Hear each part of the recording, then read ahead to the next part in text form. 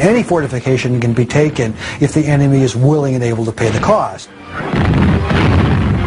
The objective of fortification is to increase that cost to the level that the enemy is unable to pay. And that's what the French were trying to do with the Maginot Line, to build a strong fortification that would discourage the Germans from attacking and making it hard for them to attack. Hidden among the groves and hillsides of eastern France lies what remains of the greatest defensive barrier constructed since the Great Wall of China. Built by the French between the First and Second World Wars, the Maginot Line fulfilled the goals of its creators, and yet the French suffered a crushing defeat within weeks of open conflict with their enemies, the Germans. The line survives largely in ruins, and yet it barely saw any direct assault on its defenses. For over half a century, historians have debated, was the Maginot Line a horrendous failure or a thorough success? Today the line has drifted into oblivion, called by some the greatest white elephant of the century. Converted into a mushroom farm here or a museum there.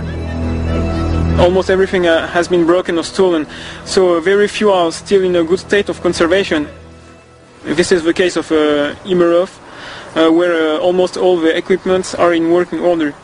Some were bought by communities, like this one, well, to open it to public. Some were sold to individual people, and they just sold all the steel. This is a far cry from the line's purpose. Conceived as a direct response to the devastation wreaked upon France at the close of the First World War. It became equal parts technology, desperation, and myth. But it began as a limited series of defensive fortifications in Alsace-Lorraine, near the German border, built to forestall a German invasion.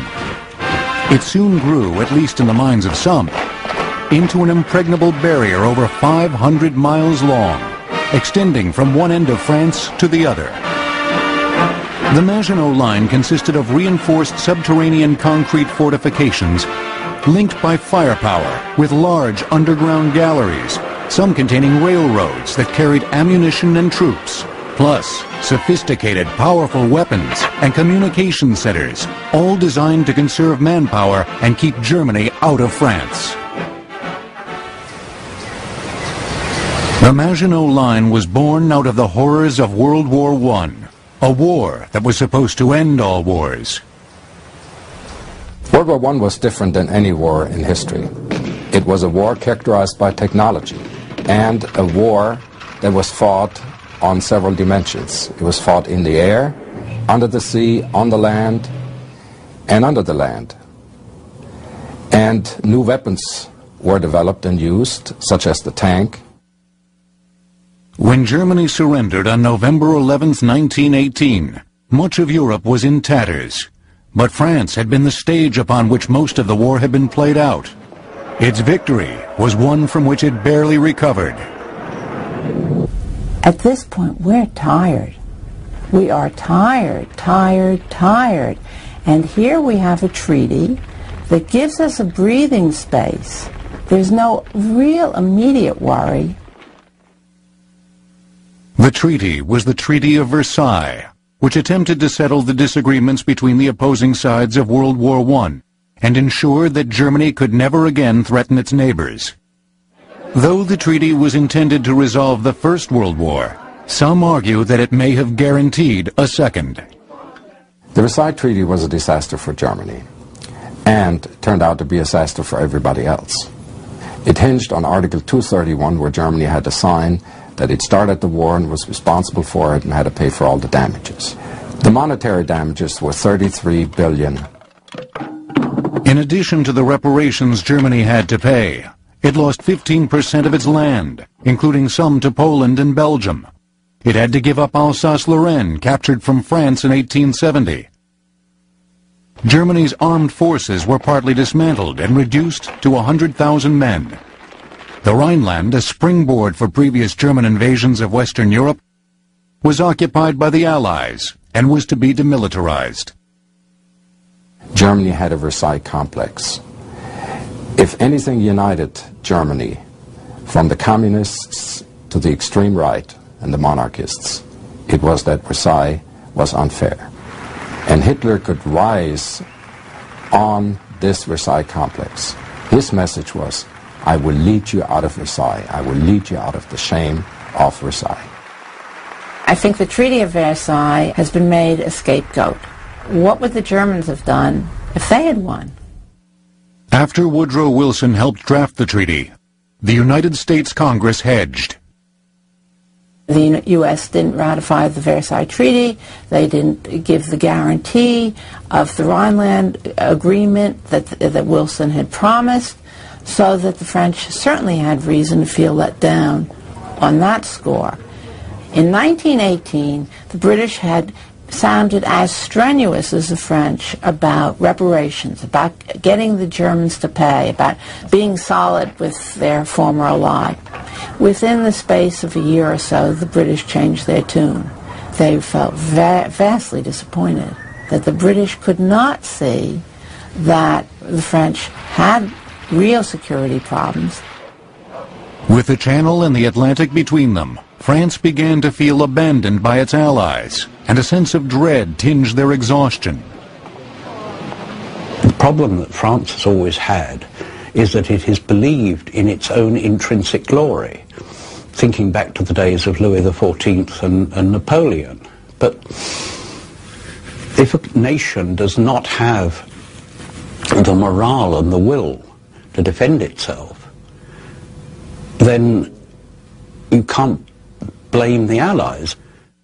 Demographics played a huge role in subsequent French defense preparations. The French realized they didn't have the manpower to actually launch offensives against Germany. So there's this sort of this psychological mood in France that even though the French were the victors, they don't feel like the victors. With their alliances faltering, France was no longer the world power it had been, and there was a decidedly pacifist attitude throughout the country in response to the devastation it had suffered. Yet France recognized the very real threat a vengeful Germany might pose. Whatever solution France came up with, it had to involve more than just soldiers. For France in the 1920s, the first step in any attempt to thwart a possible resurgent Germany was to defend those areas most vulnerable to attack.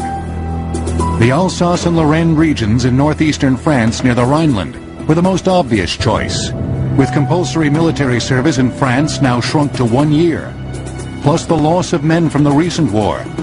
Permanent battalions of soldiers did not exist to stand guard. The French contemplated a barrier of some kind. Throughout the countryside, medieval towns and villages are surrounded by walls designed to keep attackers out and villagers safely in. But fortifications have their drawbacks too. One of the problems with any sort of extensive system of fortifications is you have to defend them all, and you have to defend them all equally. Otherwise, your attacker is going to go through your weak spots. So this means you have to spread out your defenders. And this gives somewhat of an advantage to the attacker, because it allows the attacker to attack you, concentrate his strength while you have your strength spread out. France also looked to the harsh lessons of the Great War, when it had become apparent that a swift victory after a few limited battles would not be forthcoming. The belligerents of the First World War dug in, creating what amounted to a series of long ditches, or trenches, from the English Channel to the Swiss frontier. This was a totally new concept, trench warfare, and the war became stationary for the duration of the 4 years. Neither side could have a breakthrough. And it became a war of attrition and a piece of exhaustion. Trench warfare became a cornerstone in French plans for their future defense. The logic being that the trenches had held, which in actual fact they didn't, as we all know, but the French liked to believe that flimsy trenches, which were cheap, and bits of barbed wire and lots of machine guns, would keep the country safe. Whereas others proposed a limited number of fortifications. Of course, they were busily ignoring advances in aviation, in artillery, But then it's a well-known saying that generals always fight the last war. The French knew that ultimately the Rhineland would be reoccupied by Germany if the Allies removed themselves from this buffer zone. If the Germans reoccupied the Rhineland, France would be vulnerable. At least along its borders with Switzerland and Italy, the Alps were a formidable barrier. In the north, Belgium was an ally, and in the east, the Rhine River and Vosges Mountains provided some protection. But the Rhineland was perceived as an open door, and the French endeavored to close it by undertaking a massive program of fortification construction along the Franco-German border. In the 1920s, when they made the decision to go ahead and build a system of fortifications, the war ministers set up several commissions. And about 1927, they set up something known as the CORF, which in English refers to a Commission for the Organization of Fortified Fronts. And what the CORF did was prepare the designs that were going to be used on all the fortifications. CORF drew up the plans in the late 1920s, but the push to fund the construction of the defenses began with Paul Painlevé, who was then Minister of War. Painlevé was succeeded by a former war hero named André Maginot. But Maginot had nothing to do with the design of the barrier. But where his real work lay was in actually getting the money, the first main slice of money. He used all his influence to push it through. Maginot was a consummate politician. He would appeal to the right, and he would appeal to French patriotism and France as a country full of national pride and grandeur is the word, that France is a world power and must remain so. And then he would turn to the left and say, hey, this is going to be a great way to solve our unemployment problem, right? We'll be able to put a lot of people to work on this Maginot Line. So he would appeal to both the left and the right. Shortly after having initially secured nearly 3 million francs for the defenses, tall, solitary André Maginot died. He actually was at a New Year's banquet and got food poisoning because of oysters that he had eaten, and so he ended up dying. So that ended his tenure as Minister of War. But that period between 1929 and 1932 was really critical because he was the one who suggested that there was a sense of urgency.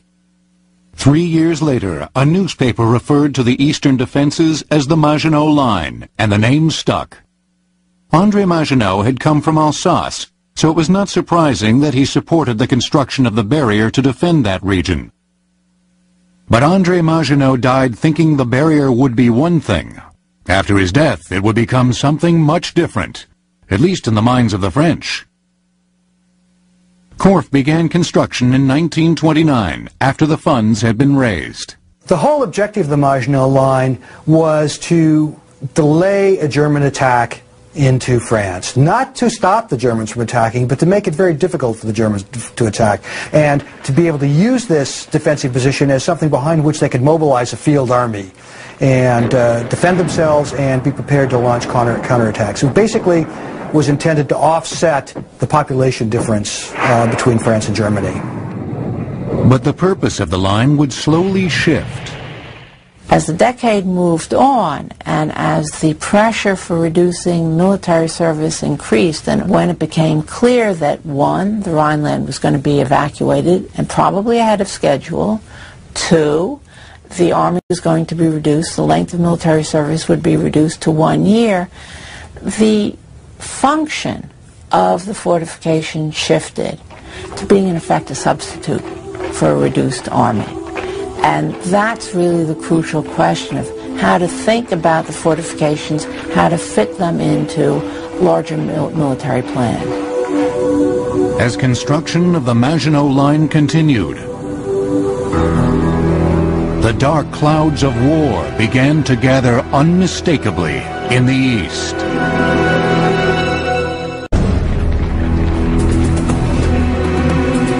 As originally conceived, the Maginot Line was a first line of defense, allowing a relatively small group of soldiers to forestall the enemy, while larger forces mobilized behind the front.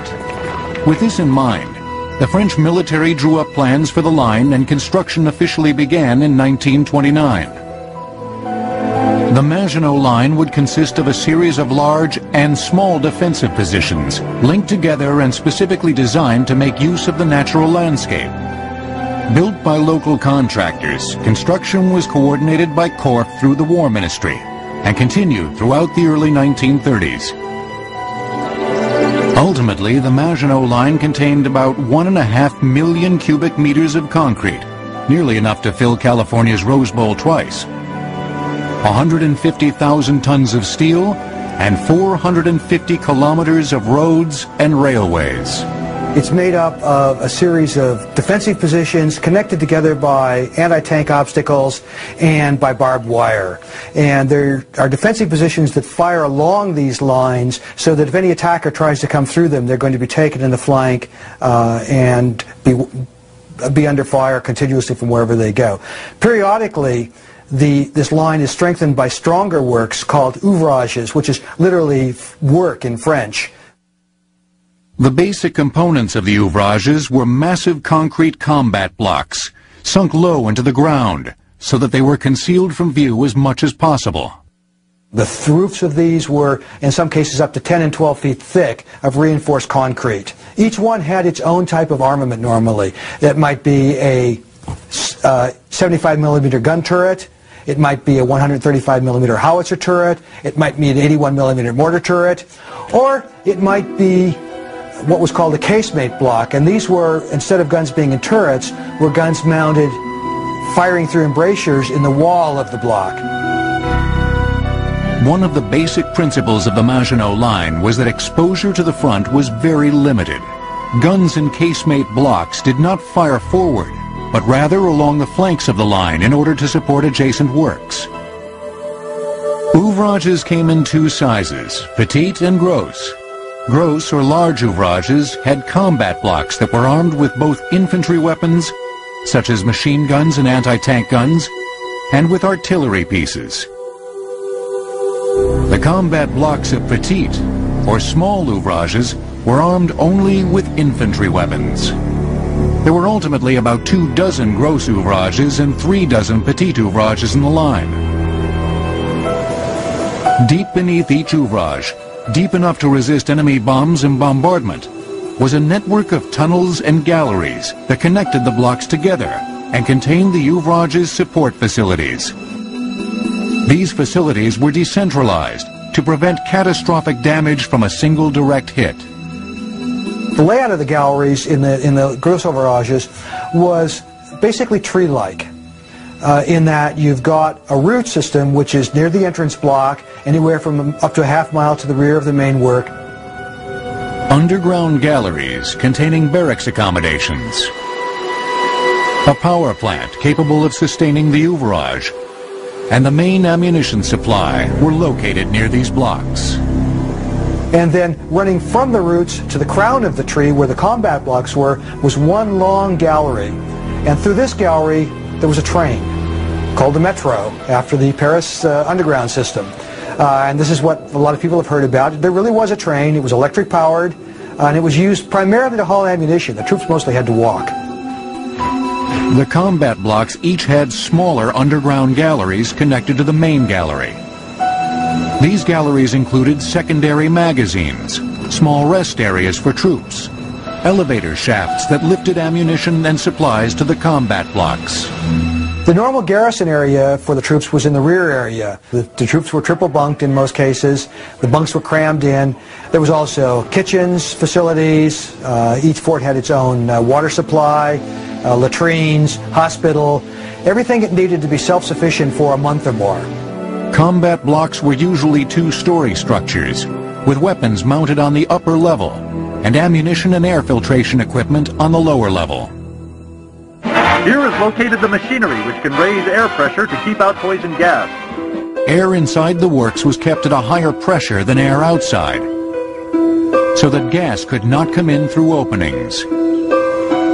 Large filtration systems were designed to filter out any poison gas. Unfortunately, the plumbing didn't work quite so well. Drainage proved a vexing problem, as did the stench from clogged latrines. The overall dampness inside the line made it relatively unpleasant for those garrisoned there. They found they had some problems, like it was too damp in many of these ouvrages. And basically, what they ended up doing was putting in space heaters to warm up the place for the men, and it doesn't go away. It's always damp in those ouvrages. Though radio communication was available, phones were more secure and reliable. All of the Maginot Line works were connected together through an internal phone system that was also connected to the public phone system by telephone cables buried deep into the ground. Similarly, the works were hooked into France's main electricity grid, even though they were capable of generating their own power. This was a really high technology. Everything inside is electrical. And you must imagine that at this time in some country villages there was even no electricity. And they had a heater, they had flowing water, they had toilets inside, and this is really luxury and something very modern for this time. Ammunition, equipment, and supplies were brought to the line by trucks or special 24-inch gauge military railroads, the same gauge as that used by trains inside the gros ouvrages. Diesel engines pulled small cars carrying ammunition and supplies into the munitions entrance blocks, where they were switched over and hauled by electric locomotives in the galleries. The forts contained large amounts of ammunition, and provisions were made for supplying that rapidly to the combat blocks, because the combat blocks, although they were small in number and didn't have many guns, they had very rapid firing guns, and they could burn a lot of ammunition in a hurry. A main magazine near the entrance stored reserve supplies in very large crate-like containers. These crates could be transported by overhead monorail trolleys to the main gallery. To control its artillery fire, each gros ouvrage had an integral observation post. Additional observation posts were located at intervals along the line. Each observation post had photo murals that identified all visible landscape features. So the observers at these observation posts could get on the phone, call back to the command post, and say, the Germans are at the intersection of road so-and-so and such and such. And the people in the command post would know exactly where that was, and they could allocate a combat block to fire on that attack. So again, even though there was a relatively small number of artillery pieces in the forts, they could be very effective. The line kept a low profile along the surface. The exception was the fixed, unretractable steel dome called a cloche, which means bell in French. Over 1,500 were built, each large enough to hold 1 or 2 men. The cloches served many purposes, including observation and close-in defense. Sitting on the surface like giant steel mushrooms, cloches were made of very thick metal. They were very strong, armor up to 10 inches thick, but it turned out that that wasn't really quite thick enough, because the Germans came up with the 88mm anti-aircraft gun, which, although it couldn't penetrate in most cases, could certainly do enough damage to give the people inside a real headache. Although the reinforced concrete in the Maginot Line was up to 12 feet thick, walls that made up the back of the line were much thinner, at 4 or 5 feet, or even less. But there was a good reason for this. And the reason this all comes about is because that's exactly the problem they had in World War I. At the Battle of Verdun, Fort Douaumont, the pride of the French forts, was taken by the Germans early in the campaign. And the French spent months trying to recapture their own fort because it was so well built. By the mid-30s, the bulk of the major work was completed, and on time. Quarters for the men, state-of-the-art command posts, spotless kitchens,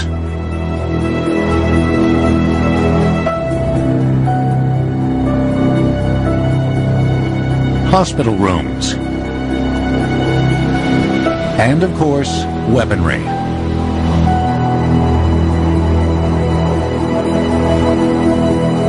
The French tried to keep the line a secret, but this was difficult because local subcontractors were hired, and many of the villages along the Maginot Line bounced back and forth between Germany and France every time the two countries signed an armistice. The people involved in the construction of the Maginot Line were yes, local enterprises, civilian enterprises, and they had to hire many workers, including foreign workers, because there was a lack of workers. As construction continued, the scope of the line was extended south along the Rhine River and west toward the English Channel. But the funding for the extensions was not on the scale that André Maginot had secured for the original Maginot Line before his death, and was inadequate for the expanded system. Ironically, as the Germans began to learn more about the Maginot Line, the French seemed to understand it less. After the Treaty of Versailles, the French hoped that a demilitarized Rhineland would act as a buffer to any German attack. The French, in fact, tried to create a Rhine Republic, a separate German state that was a satellite state to France, but America wouldn't go along with it in 1919. And so this was the compromise, the militarily occupied Rhineland. The Rhineland was to be occupied until 1936, giving France the breathing space it needed to recover from the war.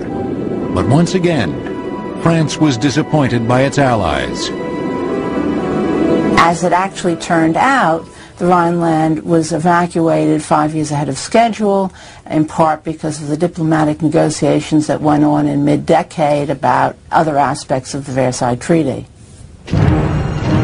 In 1936, as the initial construction effort on the Maginot Line was nearing completion, Hitler gave France a dress rehearsal for war. Hitler's first foreign policy move was to reoccupy the Rhineland with the new army that he was building. And some people have said if France at that point had sent troops, that might have stopped Hitler very early on and shown him his limitations. But France was without allies, nobody wanted to help France. It didn't have the will to fight, and so it just let it go. France reacted to the Rhineland crisis even before Hitler's reoccupation, with a plan to extend the Maginot Line. Unsure of its allies and unable to muster a sizable army, the French began to see the Maginot Line and supporting works as their savior in any new conflict with Germany, a barrier they could hide behind. By the late 1930s, I think France was so much into this Maginot mentality, and in a lot of ways even complacency, that the French media had really played up the Maginot Line, and that the Maginot Line was going to solve all problems, that the Germans would never be able to get past the fortifications. Other events were taking place in the world of politics that would have an impact on the construction and usefulness of the Maginot Line. France had always assumed Belgium would be its ally to the north, and thus hadn't extended the line to the English Channel. In fact, construction of the line had implicitly anticipated this partnership, allowing the French to concentrate their forces away from the Maginot Line and towards wherever an attack was most likely.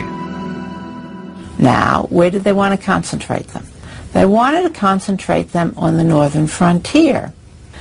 And for a good long while, what they really would have liked is to concentrate them and to cooperate with the Belgians, so if there was a next war, it wouldn't be fought in France, it would be fought in Belgium. And after the Germans remilitarized the Rhineland in 1936, the Belgians backed out. Why should they cooperate with the French in using their territory as the main theater of operations? They were in a very, very difficult position. In 1936, Belgium declared its permanent neutrality, and suddenly France had a huge exposed flank all along its border with Belgium. There wasn't enough money or enough time to do anything about it, but the French tried anyway. They began something known as the New Fronts, and these New Fronts, which the English translated into an extension of the Maginot Line, and they extended the Maginot Line at this point from the vicinity of Montmedy towards Villy. And this Maginot extension only had a few heavy fortifications in it, and there was still a slight gap between Montmedy and Longuyon. They were built in the same basic style, the same basic technique, but they weren't nearly as strong. They had a lot less artillery, the works were farther apart, and it was definitely not up to the standard of the Maginot Line itself, or the Maginot Line proper. Beyond the dense Ardennes forest toward Dunkirk, the landscape posed insurmountable problems. The region is heavily industrialized along the border with Belgium. In addition, the land close to the coast has a high water table, making underground galleries infeasible. Finally, no natural barriers exist along this flat plain. France decided it would deploy soldiers along that border as a defense. At the same time that France began construction of the Maginot Line, it began an extensive program of fortification construction in the Alps along the border with Italy.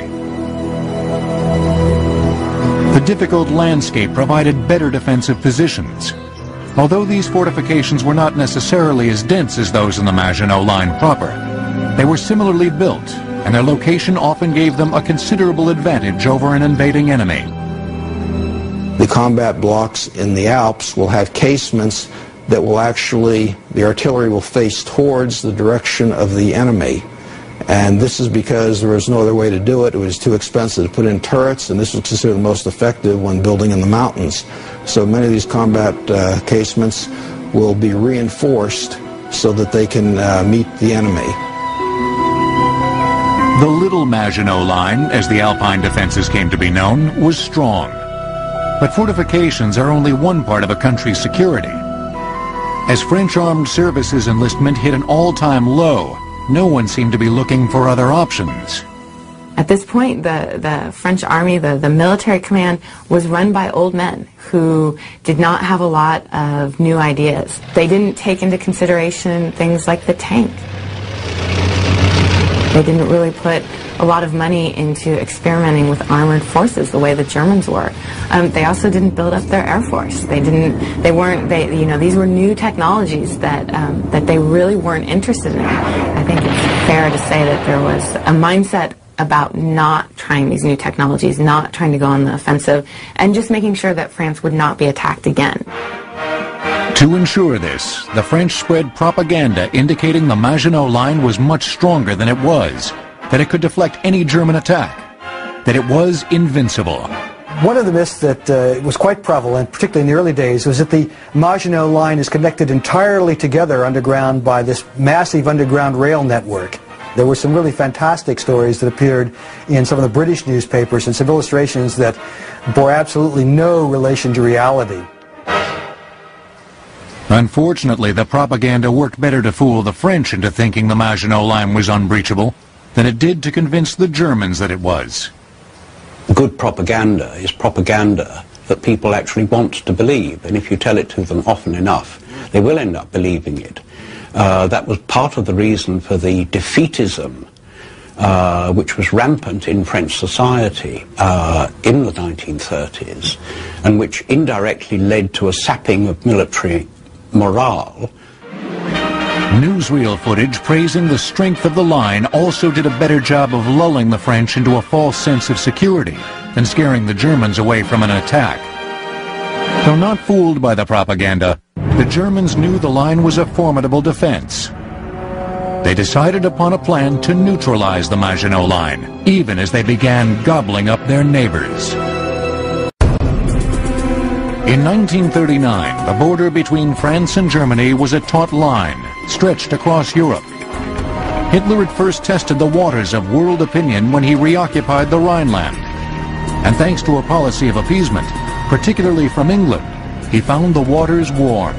As the decade drew to a close, so did any chance for peace. Hitler's primary purpose in the 30s was to reverse the Versailles Treaty, step by step, territory by territory. And after he had strengthened Germany in that way, he was going to launch his attack on the east.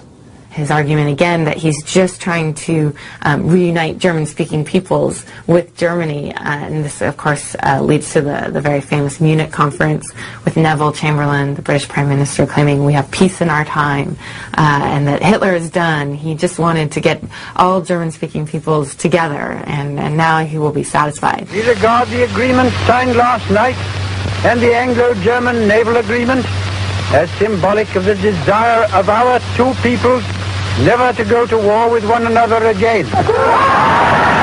And then Hitler turns around in 1939 and invades Poland. With this invasion, England and France finally declared war on Germany on September 3rd, 1939.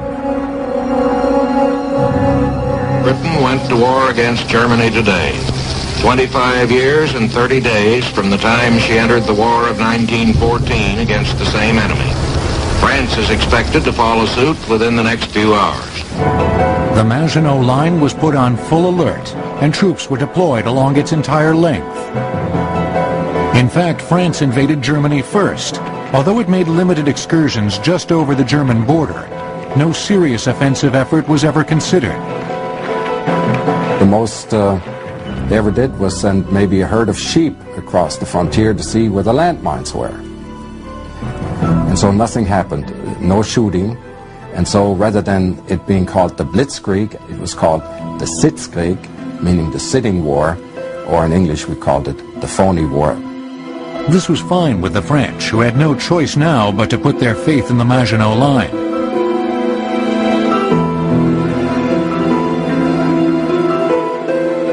In the northeast, the Maginot Line proper bristled with strong defenses. In the high Alps, forts kept watch along the border with Italy. The French anticipated deploying the bulk of their troops along the border between Belgium and France. The only gap in the defenses was in the heavily wooded area known as the Ardennes Forest. The French believed that no modern army could invade through the Ardennes, so they didn't worry very much about defending it. But the Germans realized the Maginot Line was a formidable defense best avoided. And they did.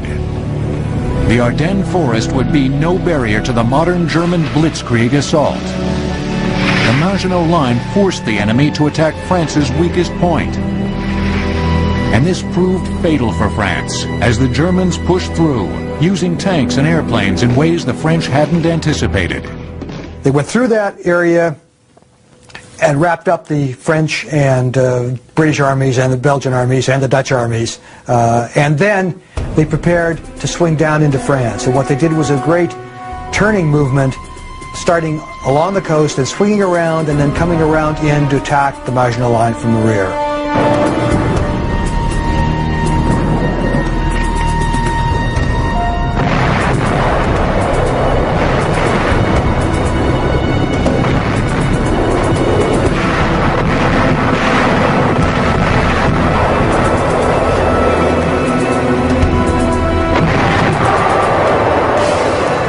For the most part, when the Germans did attack the Maginot Line, they were unsuccessful, with the combat blocks standing up well to bombardment by the heaviest artillery the Germans could bring into play.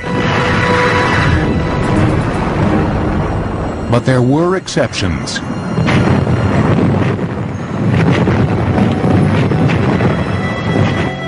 The petit ouvrage of La Ferté at the far western end of the Maginot Line extension did fall to the Germans.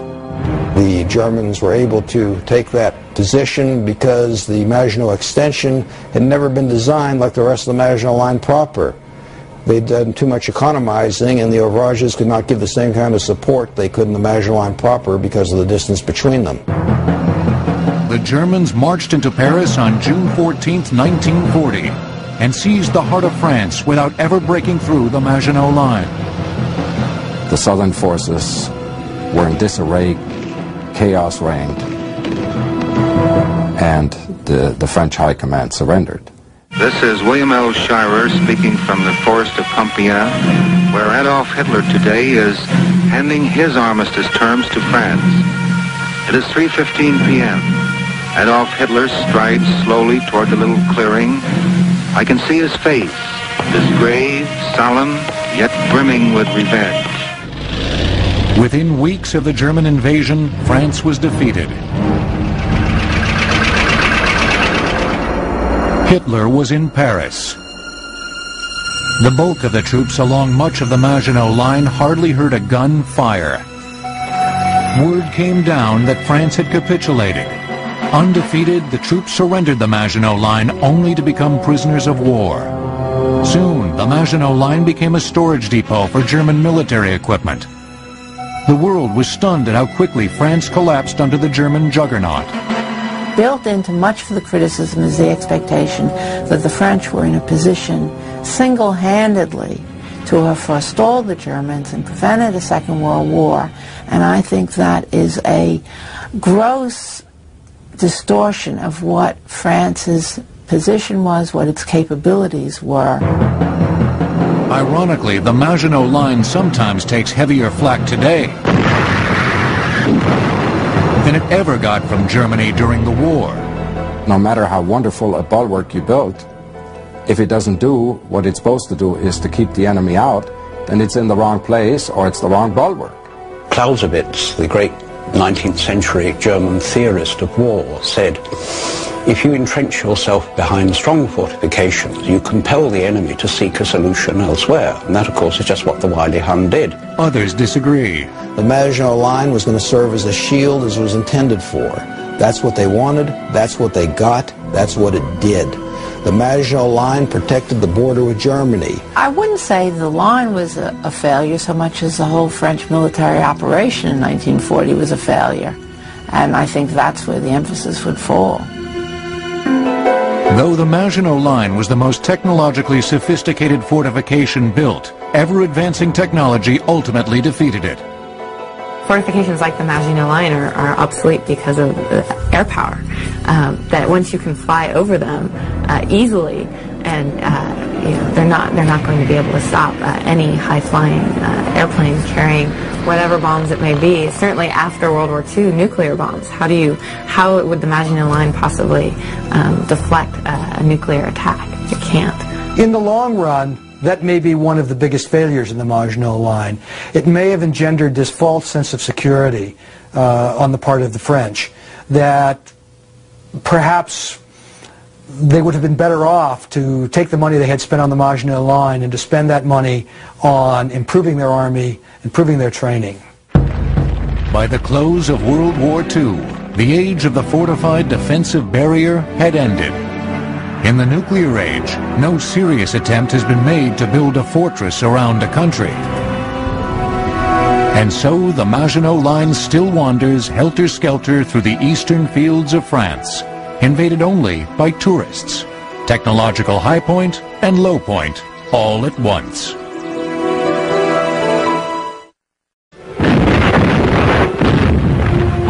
Any fortification can be taken if the enemy is willing and able to pay the cost. The objective of fortification is to increase that cost to the level that the enemy is unable to pay. And that's what the French were trying to do with the Maginot Line, to build a strong fortification that would discourage the Germans from attacking and making it hard for them to attack. Hidden among the groves and hillsides of eastern France lies what remains of the greatest defensive barrier constructed since the Great Wall of China. Built by the French between the First and Second World Wars, the Maginot Line fulfilled the goals of its creators, and yet the French suffered a crushing defeat within weeks of open conflict with their enemies, the Germans. The line survives largely in ruins, and yet it barely saw any direct assault on its defenses. For over half a century, historians have debated, was the Maginot Line a horrendous failure or a thorough success? Today the line has drifted into oblivion, called by some the greatest white elephant of the century. Converted into a mushroom farm here or a museum there. Almost everything has been broken or stolen, so very few are still in a good state of conservation. This is the case of Imerov, where almost all the equipments are in working order. Some were bought by communities, like this one, well, to open it to public. Some were sold to individual people, and they just sold all the steel. This is a far cry from the line's purpose. Conceived as a direct response to the devastation wreaked upon France at the close of the First World War. It became equal parts technology, desperation, and myth. But it began as a limited series of defensive fortifications in Alsace-Lorraine, near the German border, built to forestall a German invasion. It soon grew, at least in the minds of some, into an impregnable barrier over 500 miles long, extending from one end of France to the other. The Maginot Line consisted of reinforced subterranean concrete fortifications linked by firepower with large underground galleries, some containing railroads that carried ammunition and troops, plus sophisticated, powerful weapons and communication centers, all designed to conserve manpower and keep Germany out of France. The Maginot Line was born out of the horrors of World War I, a war that was supposed to end all wars. World War I was different than any war in history. It was a war characterized by technology, and a war that was fought on several dimensions. It was fought in the air, under the sea, on the land, and under the land. And new weapons were developed and used, such as the tank.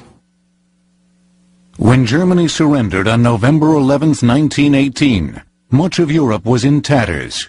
But France had been the stage upon which most of the war had been played out. Its victory was one from which it barely recovered. At this point, we're tired. We are tired. And here we have a treaty that gives us a breathing space. There's no real immediate worry.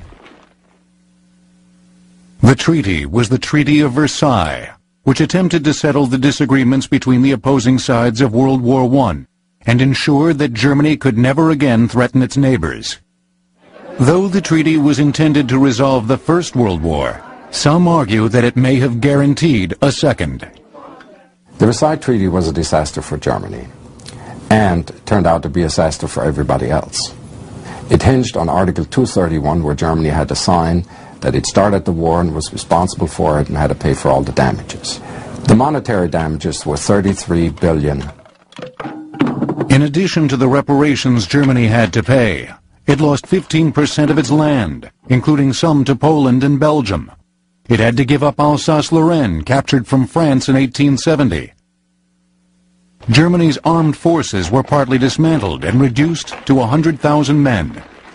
The Rhineland, a springboard for previous German invasions of Western Europe, was occupied by the Allies and was to be demilitarized. Germany had a Versailles complex. If anything united Germany, from the communists to the extreme right and the monarchists, it was that Versailles was unfair. And Hitler could rise on this Versailles complex. His message was, I will lead you out of Versailles. I will lead you out of the shame of Versailles. I think the Treaty of Versailles has been made a scapegoat. What would the Germans have done if they had won? After Woodrow Wilson helped draft the treaty, the United States Congress hedged. The U.S. didn't ratify the Versailles Treaty. They didn't give the guarantee of the Rhineland agreement that Wilson had promised, so that the French certainly had reason to feel let down on that score. In 1918, the British had sounded as strenuous as the French about reparations, about getting the Germans to pay, about being solid with their former ally. Within the space of a year or so, the British changed their tune. They felt vastly disappointed that the British could not see that the French had real security problems. With the Channel and the Atlantic between them, France began to feel abandoned by its allies, and a sense of dread tinged their exhaustion. The problem that France has always had is that it has believed in its own intrinsic glory, thinking back to the days of Louis XIV and Napoleon. But if a nation does not have the morale and the will to defend itself, then you can't blame the Allies. Demographics played a huge role in subsequent French defense preparations. The French realized they didn't have the manpower to actually launch offensives against Germany. So there's this sort of this psychological mood in France that even though the French were the victors, they don't feel like the victors. With their alliances faltering, France was no longer the world power it had been. And there was a decidedly pacifist attitude throughout the country in response to the devastation it had suffered. Yet France recognized the very real threat a vengeful Germany might pose. whatever solution France came up with, it had to involve more than just soldiers. For France in the 1920s, the first step in any attempt to thwart a possible resurgent Germany was to defend those areas most vulnerable to attack. The Alsace and Lorraine regions in northeastern France near the Rhineland were the most obvious choice, with compulsory military service in France now shrunk to 1 year, plus the loss of men from the recent war. Permanent battalions of soldiers did not exist to stand guard. The French contemplated a barrier of some kind.